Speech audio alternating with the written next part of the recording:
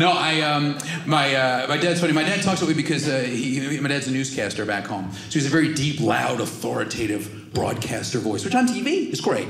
But at home, unnecessary. I love the man to death, but he's no concept of how loud he is and that sound travels. And you know when it's bad is when you're a little kid and you do something wrong, you get in trouble, and you got to get yelled at or scolded by someone who talks like that. It puts the fear of God into you.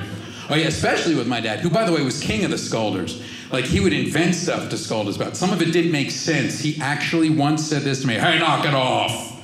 You know, when I was your age, I was a lot older than you." I think Dad's been drinking. I don't mean a dry bar. The worst, though, is if ever I was so bad that my mom would have to go call him up at work. I know we have some moms out there. You know when moms get fed up to the point that, "That's it, I'm calling your father." Those were the scariest words in the world to me. Yeah, because he was already in that newscaster frame of mind. So whenever I'd get yelled at, I always felt like I was the breaking story. Oh yeah, he'd pick up the phone in that newscaster cadence he didn't play. Like, "How's your father? Oh, your mother just told me what you did. Well, I'll tell you something, mister, you're in a lot of trouble, and you're gonna get it when I get home, tonight, at 11.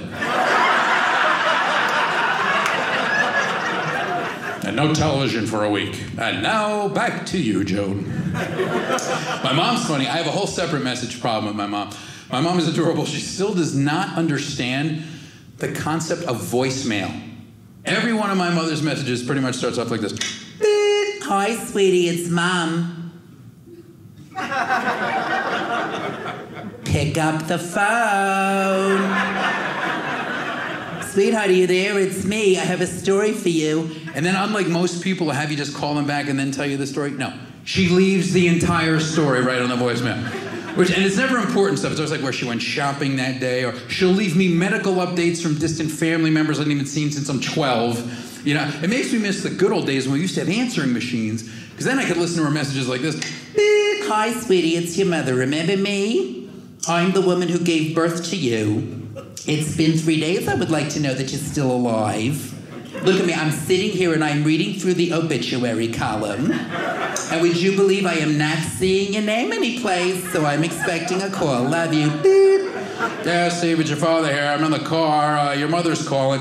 I'm not going to where you are. Up yours. "Hi, sweetie, guess who?" I love guess who. Like I have no idea.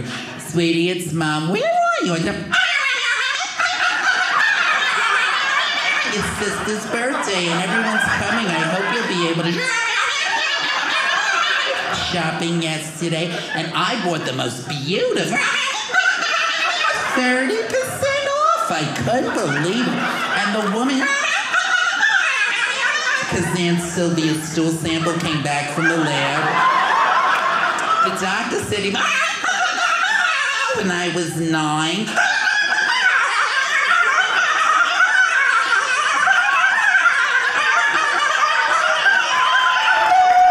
That's why we gotta bring back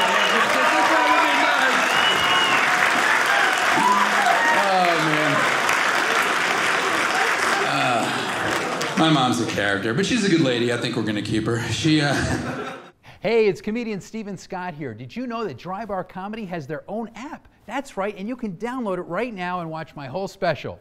Unless you're my mom, who doesn't know how to work technology. I pushed the button, it wasn't working, I don't know what to do, so you may have to do it for somebody. But download it yourself or do it for someone else and enjoy the special.